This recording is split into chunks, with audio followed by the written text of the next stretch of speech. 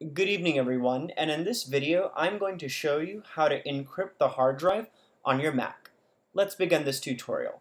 The first thing that we need to do is make sure that the charger for your Mac is plugged in. The reason why I am recommending that you do that is because when you're encrypting your hard drive, the process can take a long time. The next step is to click on the Apple icon on the top left-hand corner. After we have done that, the next thing that we need to do is click on the option that says System Preferences. The next thing that we need to do is click on the option that says Security and Privacy. The next option that we need to click on is the option that says File Vault. After we do that, the next step is to click on the yellow icon that looks like a lock.